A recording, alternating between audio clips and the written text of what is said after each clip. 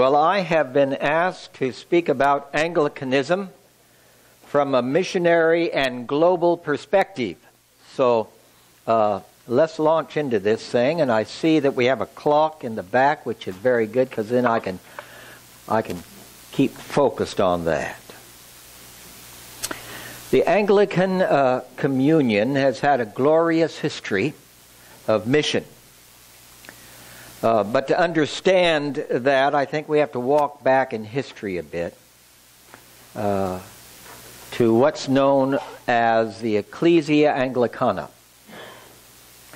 But before even we get there, I want to quickly, and I could spend the whole session on this, but I want to quickly talk about four wings of the Anglican world, if you will. Because if you're going to understand Anglicanism, you need to understand that you'll find people in each of these wings, even in a broadly orthodox way of understanding Anglicanism. And so let's begin with one you heard about the first 2 weeks. That is the evangelical wing of Anglicanism. I think you heard a lecture on that last week. Is that right? And you heard a lecture on that the first week when you were rooted in the Reformation.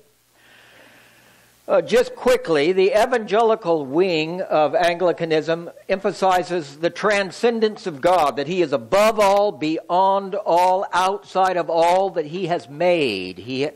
His Spirit may penetrate through the creation, but God stands over and above the created order of the world. His presence, when the human being encounters it, or even when the earth encounters it, responds with awe and wonder, because He is totally other, wholly other than us. God is not a man, as the Bible says, that He should repent. And evangelicalism emphasizes that God has revealed Himself in Holy Scripture. Evangelicals would also say He has revealed Himself in the created order, in what they call general revelation. And we can learn certain things about God through wandering in the natural world. But as C.S. Lewis put it in one of his writings, sooner or later you've got to come in from the out of doors and the wonder of God's created order and sit down with the book through which we get His revelation today. He has revealed Himself quintessentially in Jesus Christ. One hymn that would grow out of the evangelical wing of the church would be Amazing Grace, how sweet the sound that saved a wretch like me. I once was lost, but now I'm found, was blind, but now I see. 'Twas grace that taught my heart to fear. Fear what? Fear God. And grace my fear relieved. Why did it relieve me? Because it put me into right relationship with God through the sacrifice of Jesus Christ upon the cross. Those of you who attend is it the 9 o'clock service, the contemporary worship service? In Christ alone, my hope is found. He is my strength, my what?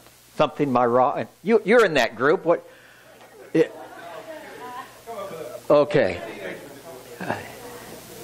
He took on flesh, fullness of God in helpless babe.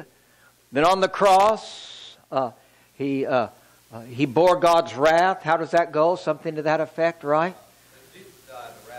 Was satisfied. That's an evangelical doctrine, that the cross not only reveals God's love for the human race, but the cross is God's answer to the estrangement between human beings and God, and the estrangement between God and human beings. And on our side, it is us running away from God, and our sin has put a wall or a barrier between us. And on God's side, the holy God cannot look upon the unholiness of man without some sacrifice The wrath of God was satisfied. Not every wing of the church would want to embrace that. But evangelical understanding sees that rooted in Scripture. And it emphasizes the gospel, that there is a fracture that runs through every human being. It runs through our minds so we do not think rightly. It runs through our hearts or emotions so we do not feel rightly. It runs through our bodily appetites so we don't desire rightly. That is our human condition. That is the result of the fall. God, in order to deal with the fall of the human race, sent His Son to bridge that gap between us. And that is the good news that has come through Jesus Christ. The evangelicals often emphasizes doctrine and the dogma of the church. There is true doctrine that needs to be understood and learned, and would emphasize that. Okay? Now, you heard a lot about that last week. Is that right? And the week before? Are you tracking with me there? Okay. Let's go down here to another wing. And we're going to call this the holiness. The holiness wing of the church. And the emphasis here is on God's immanence. His presence with us through the indwelling power of the Holy Spirit. And the emphasis here is upon, yes, this will emphasize the need to be born again, to be regenerated, for spiritual rebirth. But this will emphasize the importance of you and me having a personal experience of God. And a personal experience of the Holy Spirit. Breathe on me, breath of God, fill me with life anew, that I may love what thou dost love and do what thou wouldst do. You might sing that from time to time at the traditional service. I don't know if you sing that song, You Are the Air I Breathe. Do you know that one? Okay. I'm desperate without you, sort of thing. Almost sounds like a love song. That makes me, as an Anglican evangelical, a little nervous. I sometimes wonder if we've crossed over the line and I'm hearing a love song that's been adapted to the Christianity, and so it makes me just a little uneasy. But then I see the people kind of worshiping God, and I say, take a step back, Mark, and, different strokes for different folks, and I'm going to take refuge here, but I'm not afraid of that personal experience. And so that's not one of my favorite worship songs, but it is for other people. You are the air I breathe. Okay. Well, He is, through the Holy Spirit, closer than the breath we breathe. He abides in us. He is in all, through all, sustaining all that He has made. Mystics focus on the fact that we can walk into this holy presence of God. The charismatic movement of the 70s and 80s, you fit that in here. Doesn't mean that some of them weren't evangelical. Some of the charismatics of the 70s and 80s were evangelical, but some of them weren't. And they didn't have an evangelical theology and a more Catholic theology. We'll get to that. The renewal movements of Crucio. Any of you go to the Crucio? Okay, touchy-feely. I want to feel God's love. I've never felt such love. You hear people stand up and at Crucio, and they always talk about the love. They don't stand up and say, I love doctrine, I love dogma, and I love these teachings of the Christian faith. It's just I never felt so much love. You see, and the emphasis is on feeling and my experience of God, which causes the people that aren't really into fuzzies to stand back and say, well, I don't know if I want to go to that weekend or not. Okay, you get the difference between these two so far, even though they're very much on the same page in terms of a personal relationship with a personal Savior. Now, there's another dimension, and we'll call that the Catholic dimension of Anglicanism. This emphasizes the importance of the church. These people may talk about the church, and they may talk about the church, but it's not nearly... These people want to emphasize the importance of Scripture. They want experience of Jesus. Here now we're talking about the church. The importance of the church. We'll come back to this, and you'll see why I'm emphasizing some of these things a little later, hopefully, if we get to what I really want to talk about. They see the church as an organic institution. The church is an institution, a spiritual institution, but a visible institution, and it's organic. And the emphasis here is upon the sacraments and a sacramental worldview of all of life. Liturgy, ritual, ceremony are primary. The evangelical can sit kind of loose to that. The holiness people, well, if it facilitates that personal experience of God, then they're all for that. But for many of the Catholics, the liturgy in and of itself is the experience. They would emphasize the need for ascetical practices, all those Lenten disciplines that people talk about, fasting, meditation, acts of almsgiving, religious observances of various kinds. They would emphasize the Catholic order of bishops, priests, and deacons, and the importance of that threefold order of ministry is very fundamental. In fact, some would say without the bishop there's no church. See, an Anglican evangelical would say this. Anglican evangelical would say, the bishop is for the good of the church, but not necessary for the church, and sometimes, unfortunately, a hindrance to the church. But a godly bishop, like J.C. Ryle, for instance, well, now, he's good for the church because he's emphasizing the doctrine of the church and the Bible and reminding us of the importance of these things. But these people would say, the bishop is of the essence of the church. You can't have the church without the bishop. And where the bishop is, there the church is, you see. And so, in that case, then the diocese becomes more important than the local church. An evangelical would be hard-pressed to want to say that. And this person may want to say that me and Jesus have our own thing going, and if the church helps that, okay.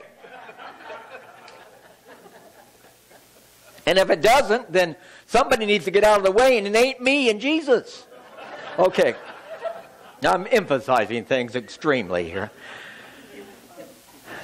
When this became emphasized in Anglicanism in the 19th century, the emphasis was to get back to medieval understandings of liturgy and it brought in candles and vestments and Gothic church buildings and stained glass windows. All of that was downplayed before that. See?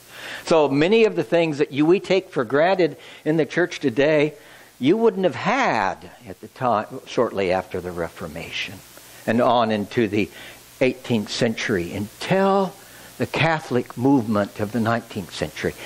Ian went to one of the seminary that focused on that. We'll come back to that too. And then over here we have the liberal, not Ian, but I mean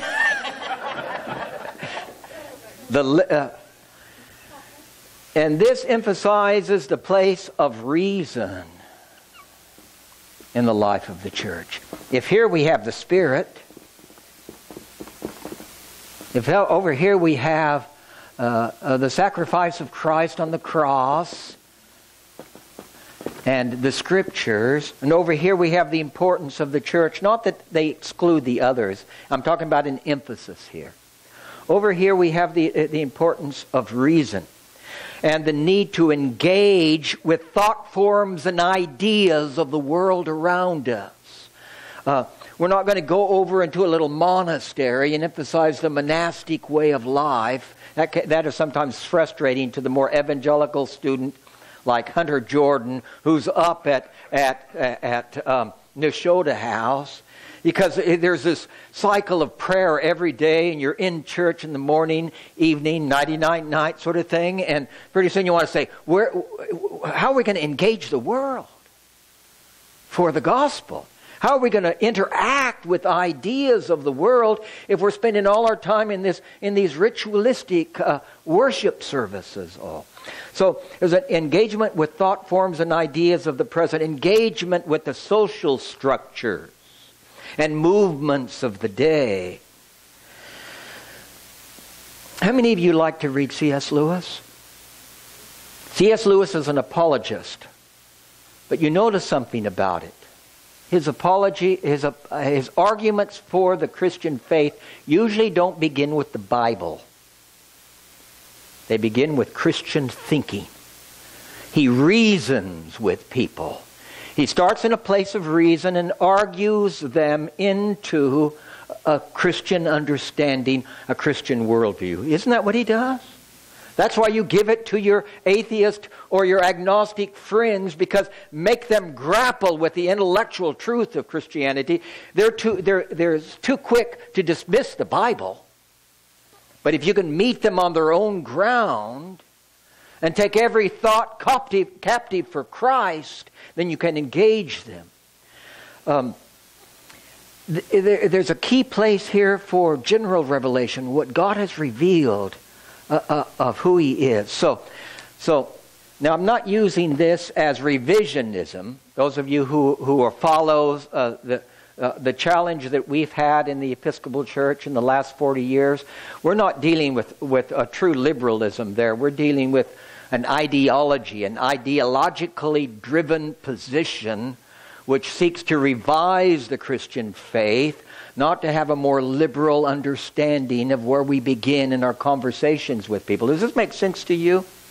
And you see, all four of these, in a good Anglicanism, live in some kind of tension with one another. And I, for one, wouldn't want to lose any of them, actually. Now, there's going to be one wing I'm going to want to spend most of my life in. But I would not want to live in that world to the exclusion. I would not want to live in... I'm what you call an Anglican evangelical, but I would not want to remove that need for Crescio to touch somebody's life in a new way. I would not want to deny the spiritual gifts functioning in the body of Christ. I would not want to deny the place of reason in engaging the culture around us. Does this make sense?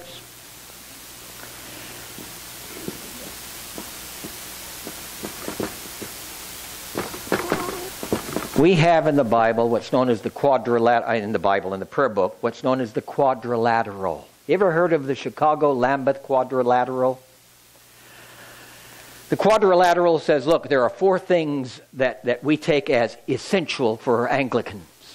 One is the Holy Scriptures of the Old and New Testaments to be the Word of God and to contain everything necessary for salvation. The sacraments of baptism and Holy Communion or Holy Eucharist, administered with the words that Jesus used to administer them, as essential for the Christian life.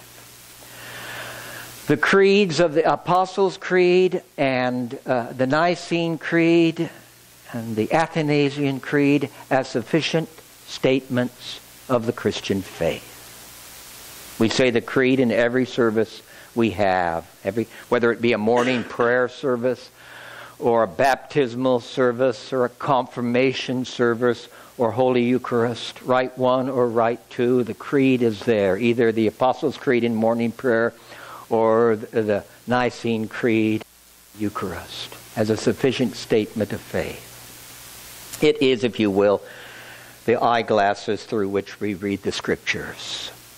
If you're reading the Scriptures and you come up with a doctrine different than what's there in the creeds, step back and rethink your position. You may have stepped away from a right understanding of what God has revealed of himself. And then the historic episcopacy, locally adapted. The historic episcopacy, what's that? Well, a bishop in succession with bishops back through the centuries. Okay? So, that's what you call kind of broadly speaking, not broad Anglicanism, but broadly speaking, an Anglican understanding. So when I say we are called by God to make biblical Anglicans for a global age, most places in the world I wouldn't have to add biblical. But because we've been in North American Anglicanism, where an extreme form of this has dominated the church for far too long, we have to add. I needed, when I first articulated that back in 2009, to put the word biblical in front of Anglican, because there were those who would want to denigrate the Scriptures and what God has revealed. Okay, now, having said that, how does Anglicanism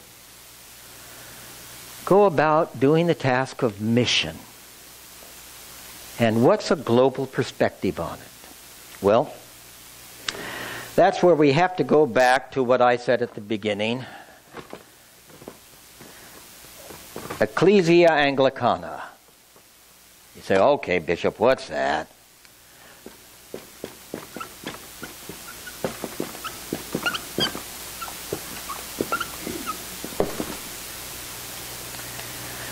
Well, Christianity, as best as we know it, came to the British Isles in the 2nd century at the latest. And it most likely came there through Roman soldiers and merchants. And where the Roman Empire spread from the south of what we think of as England, not Scotland, not Ireland or Scotland, but all the way up to Hadrian's Wall, Rome established Roman culture and sought to Romanize the Britons. There were no English there at that time. The people who lived there, best to call them Britons. They were Celtic, but unlike the Celts in Ireland, they came under the sway of Rome. And they were civilized according to Roman values of civilization. And when Christianity seeped in, if you will, because it didn't go there by some, as far as we know, some mission sent by someone, it just came in with Roman soldiers and merchants doing their stuff. And it began to take root 3rd century, 4th century. But round about the 5th century, when the Germanic tribes began to invade what we think of as much of southern Europe and put pressure on Rome, Rome decided it couldn't hold everything that it had out there. So what's the first place you step away from? That island up there off the coast of what we think of as France. So Rome pulled out of Britain. When Rome pulled out of Britain, nature abhors a vacuum. And the Angles and the Saxons and the Jutes began to invade. Germanic hordes. Germanic barbarians began to invade what we think of today as England. The Anglo-Saxons began to drive those Romanized Christians who were in Britain at the time, drove them up into the hills of Wales. Rather than trying to convert the barbarians, they retreated into the hills of Wales and complained about them. warred against them, and resented them, and just became little enclaves. No missionary spirit.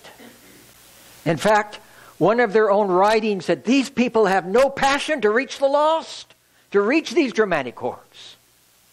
Okay, now, so there they are, a little huddled group, up in the Welsh hills. And coming over from Ireland were some wild Irish Celts who would raid these little Christian communities there.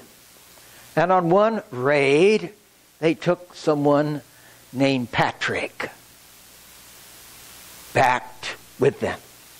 Patrick was a 16-year-old boy whose grandfather was a priest and father was a deacon. And he set lightly towards his faith. He set lightly towards his faith until he's now in captivity. And he began to pray and to reconnect with his God and with his Lord.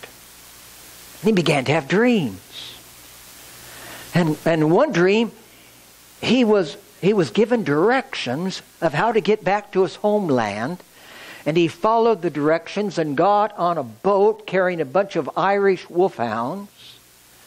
And there's debate whether they were going to England or to Europe. But he got on that boat and got off away from Ireland.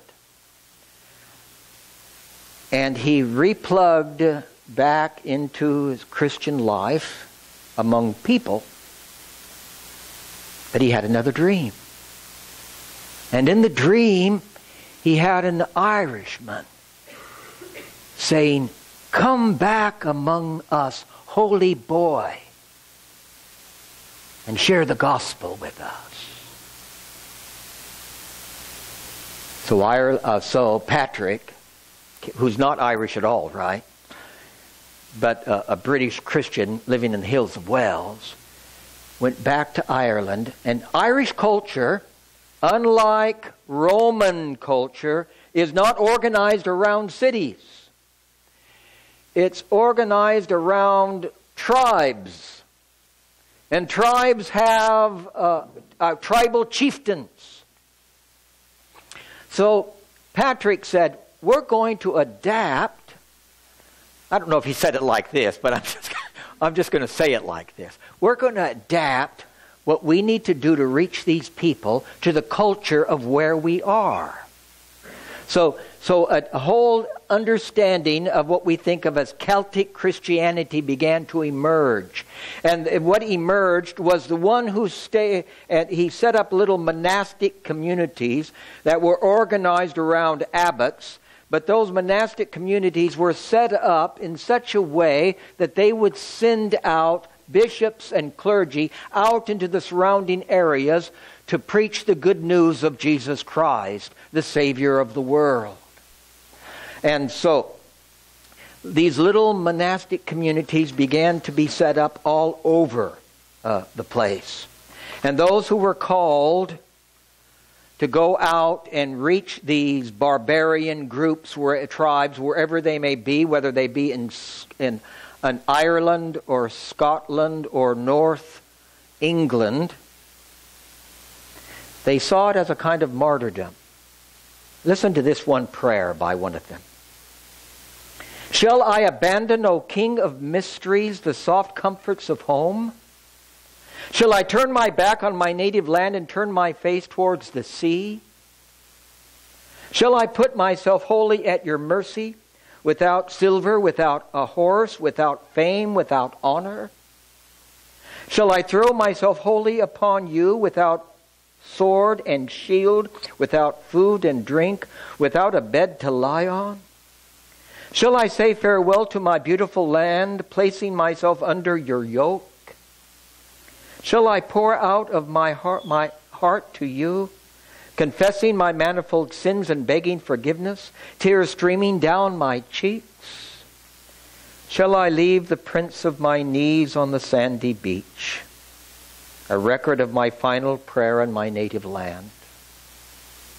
Shall I then suffer every kind of wound that the sea can inflict? Shall I take my tiny boat across the wide, sparkling ocean? O King of the glorious heaven, shall I go of my own choice upon the sea, O Christ? O Christ, will you help me on the wild waves? And they'd get in a little coracle, tiny little boat, and hanging from their waistband, if you will, the girdle around their robe,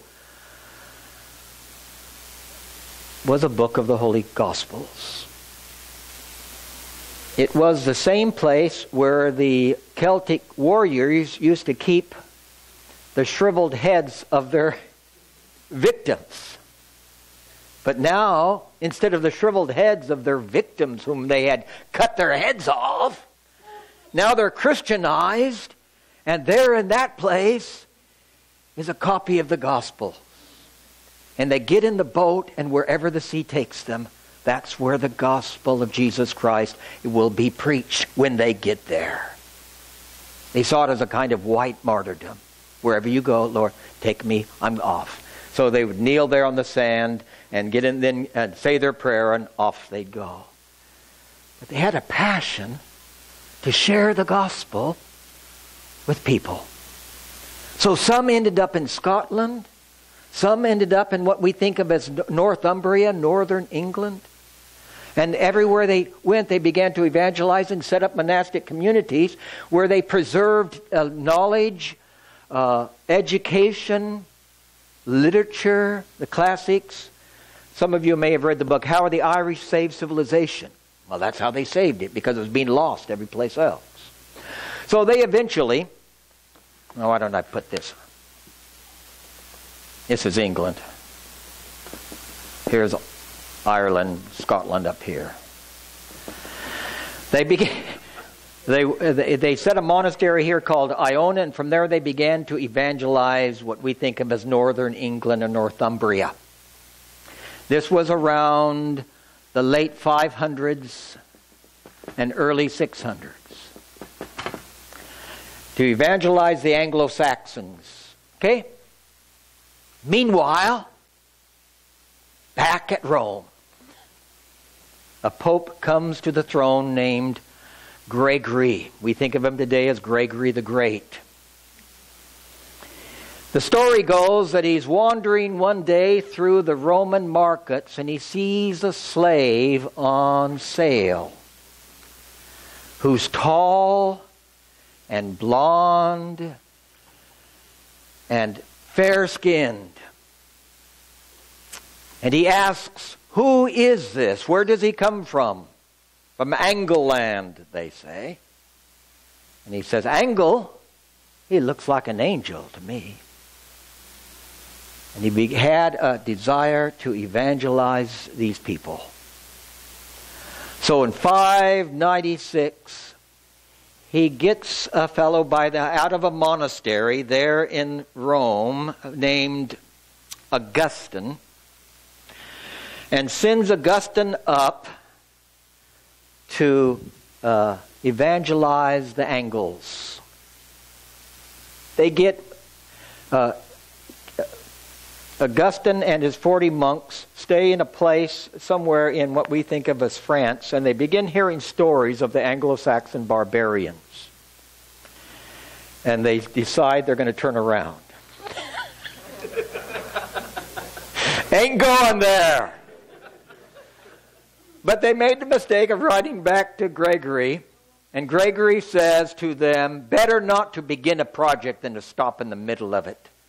Get up there and get it done. So they arrive in 597 in what we think of as Canterbury today, and lo and behold, he discovers that the king, Ethelbert, is married to a woman named Bertha who just happens to be a Christian. Well, that gives him a little bit of peace. He begins to preach the gospel. Miracles are manifested, and Ethelbert and his whole kingdom is converted. So the gospel starts moving up this way.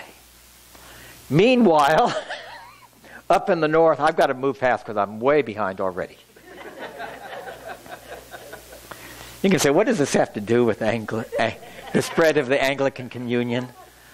I hope I'll get to the place where I can tie it together.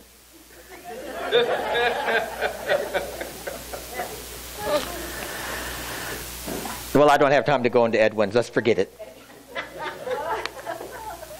A brand of Celtic Christianity is taking over this part. A Romanized Christianity is taking over the southern part. They meet in a place called Whitby in 664 to decide which are they going to go with. Right? Which calendar, which haircut, which robes, what style of worship music. And they say, hey, that holiness stuff ain't going to get it done. That feely stuff of just getting in a boat and letting the Spirit take you wherever the Spirit's going to take you, that's just a little bit out there a ways. We need more organization. We need more centralization. We need more Catholic understanding of the church. Okay? But it doesn't. So what emerges then is Anglo-Saxon Christianity, which combines some of this Celtic stuff and some of this Roman stuff, and they start sending people out to evangelize Germany and other places. So, right there I should say this too. When the Viking hordes up in Scandinavia, Norway, Sweden, begin to do their romps, one of the first places they decide to arrive is in places like Ireland and northern England. Easy pickings. So now this is the late 8th, 9th, 10th centuries. But unlike the British Christians who just got angry towards the Anglo-Saxon, the Germanic tribes that then invaded them, these Anglo-Saxons decide to share the gospel with these people who are taking over. And to give you an example of how thoroughly they ended up converting them, do you know the English word for the cross? You know what the old Anglo-Saxon word for cross is? Anybody?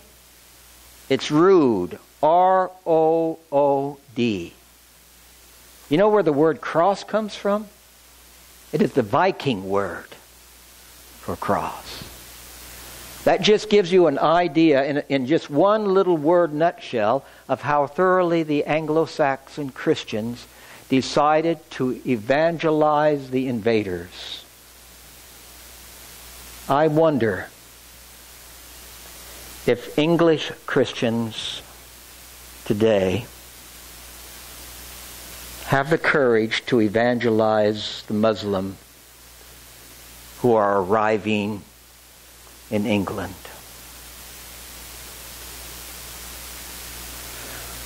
Will they be like the Brits, or will they be like the Anglo-Saxons? I wonder. History may depend upon it. In fact, I would say all over Europe, Western civilization may depend upon it. But let's move on. This brings us up to about 1066.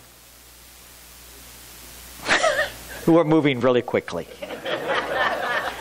1066, the Normans invade England, and there's the Norman conquest. Anglo-Saxon Christianity goes underground, and Norman Latin Christianity begins to take over. If one can say Celtic Christianity in England lasted 400 years, Anglo-Saxon Christianity lasted 400 years, Norman Latin Christianity lasts about 400 years till the roots of the Reformation begin taking place. And you heard about the Reformation from Rob Sturdy, is that right? Did he tell you this about the Reformation? That the Reformers, by and large, did not have a passion to evangelize the world? Did he tell you that they were mostly stuck in a dispensational understanding of the gospel and did not go out to try to evangelize and do missions among the pagans of the world? It is a sad aspect of the Reformation theology that they didn't do that. While Reformed thinkers were basically content with setting up a Christian state, they were not like the Roman Catholics who sent out people like Francis Xavier to evangelize China and Japan, and they didn't send people over to South America or to North America to evangelize anybody. They got their doctrine right, I think. They got their theology right, mostly, but the mission, passion, to evangelize the world had to wait. So, by the time of the Church of England's spiritual apex, if you will, under the likes of Elizabeth and James the First,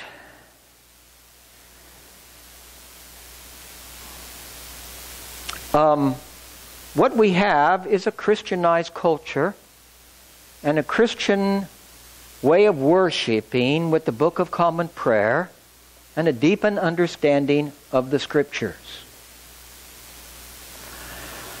How do we go from the Church of England in the 1600s and 1700s and the 1800s, located primarily in one place on one island off the northern coast of Europe, to Anglicanism all around the world with 80 million people? From every, as Ian said at the beginning, from every tribe, language, people, and nation. How do we get there? What happens? Well, three ways. One, coincidental. What do we mean by coincidental? Well, colonies began to be spread in North America, i.e. what we think of as South Carolina, Virginia, Maryland. Everywhere the English went, guess what went with them? The Church of England, right? But they didn't go there to evangelize the people who were there. They went there to set up colonies for the mother country. They did the same in Australia. So, and I have to say this about the Christianity they brought. It wasn't very passionate. It was rooted in an Enlightenment deistic worldview for the most part. You know what I mean by that? God set the world up like a big clock. He got it running and he stood back and watched it run. And it was guided by principles that he had written into the world. But he didn't mess around with it and do miracles today and intrude into it. But in the late 18th century, some people by the name of John Wesley and Charles Wesley and George Whitefield began to reconnect with their evangelical heritage that is there in England, in the Church of England. And they began to reconnect with that holiness movement that is there, carried on by people like the Puritans and others. And in reconnecting with them, they experienced the power of the gospel to change their lives. And they began to preach that power of God to change lives. And when that began to happen, guess what? People in the colonies began to come to the conclusion, we need to evangelize these people around us. And they began to do so.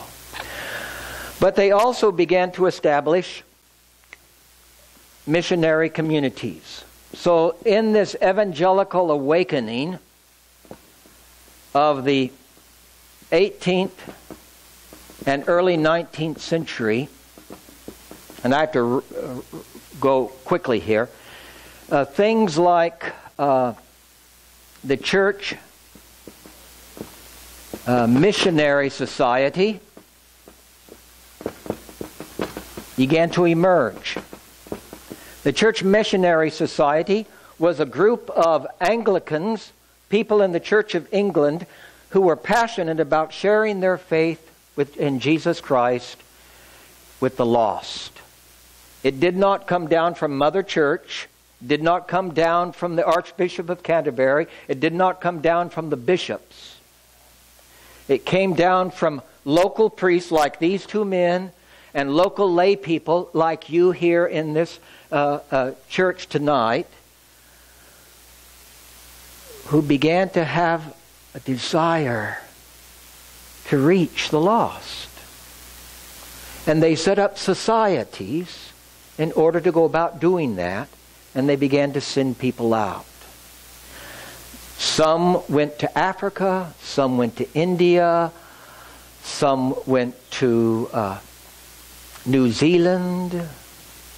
It just went all over the world and began to spread the gospel of Jesus Christ. This was in the early 19th centuries. Then a little later, that Catholic movement that I talked about, this was in the mid to late 19th century. These people began to have a passion for those people who were no longer going to church in the big industrialized cities of England and America, and they began to send priests into areas where no one wanted to go, and to live in slum communities and to reach the lost. And others felt like they ought to go to places like Wisconsin, which in the 19th century was pretty bleak and cold and barren. And even now some would say it's bleak and cold and barren. And they went to places no one wanted to go. Why did they go there? Because no one wanted them. And with them they brought a more Catholic understanding of the church. Okay. Anyway, I'm going to pause right now and see if you have questions for this very quick thumbnail sketch that I did about how the Anglican world has gone about doing mission. But one of the things I hope I can make a connection with is that if you trace this long history back, some of these people who went about doing mission and evangelizing the world did it from that holiness perspective that I talked about. Some of them did it from that evangelical perspective that I talked about. Some of them did it from that Catholic perspective, and some of them have done it from that more liberal perspective that we talked about. But in each case, there was enough of the other in the Anglican worldview that we can say there was a balance. One of the things I'm saddened by, I have to say it this way, I suppose, I'm saddened by the fact that the Episcopal Church in our day wasn't able to keep that balance between those four poles or wings of Anglicanism. And because of that, not only did it lose the gospel, it hasn't been able to win North America for Jesus Christ. But if you go to Nigeria, you'll see that Anglicans are the strongest church in the country. You go to Kenya, and Anglicans are one of the strongest churches in the country. You go to Uganda, and Anglicans are one of the strongest churches in the country. It's been able to maintain that balance between those four poles of Christianity, if you will, of wings of Anglicanism. And I think it's important for us in our day not to lose them either. I'm going to pause there. I think it is a form of Christianity that can win the culture of today if we just don't lose it. I'm going to pause there. Questions?